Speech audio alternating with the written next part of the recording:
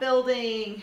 This day is pretty easy though, I have to say, because all we're going to do today is paint some rails to go with our awesome horse jump that's sitting over there.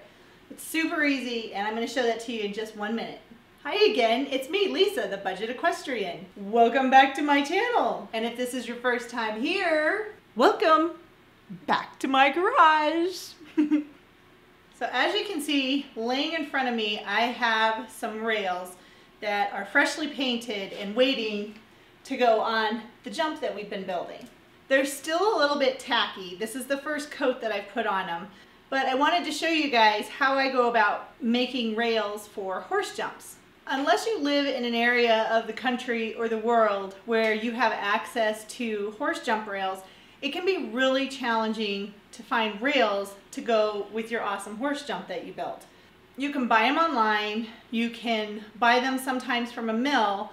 If you can find the rails in a mill, usually you can find them pretty reasonably. If you purchase them online, they're really expensive. Probably about $35 a rail or more, depending on where you find it from. And then that doesn't include the shipping. So then you have to budget in the money that it's going to cost to have the rails shipped to you. Or you can do what I do and go for a cheaper alternative. And these rails have been made out of using landscaping timbers. So these rails that I have laying before me right now are cherry tone landscaping timbers. And if you've watched any of my videos in the past, I'm sure you've seen me using the landscaping timbers for building my jumps, as well as using them for raised rails. I mean, everything I can think of, I use cherry tone landscaping timbers. The reason I use them is they are incredibly affordable.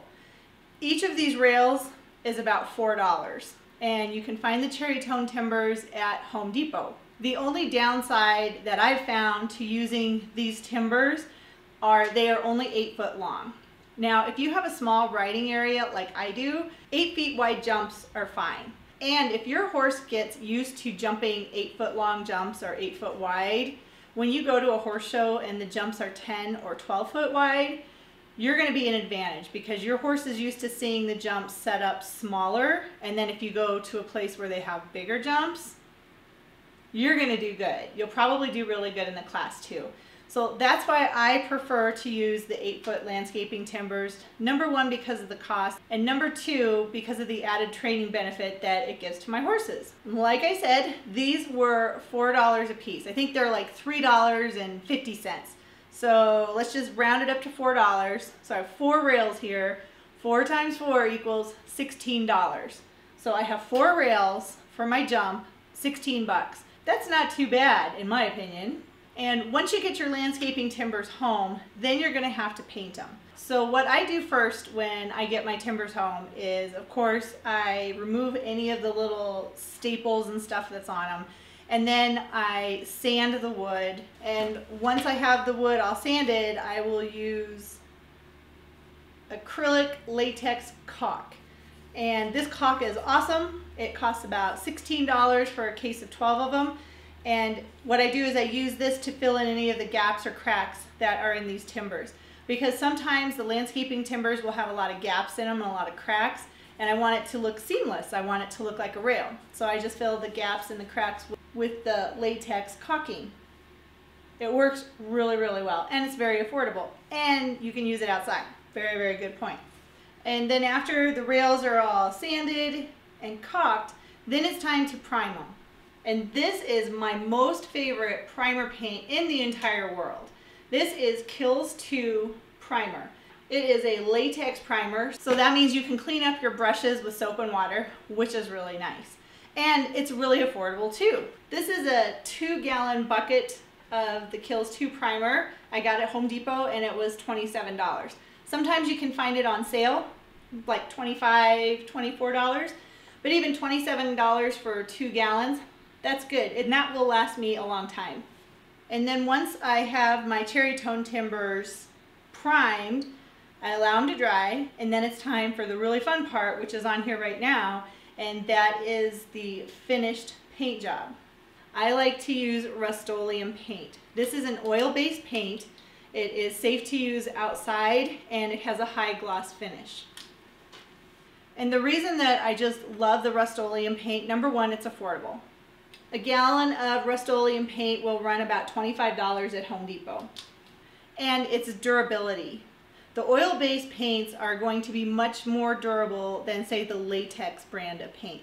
Latex paint is cool, and you can usually find the Oops paint at Home Depot, Lowe's, places like that. And sometimes you can find them for $5 a gallon.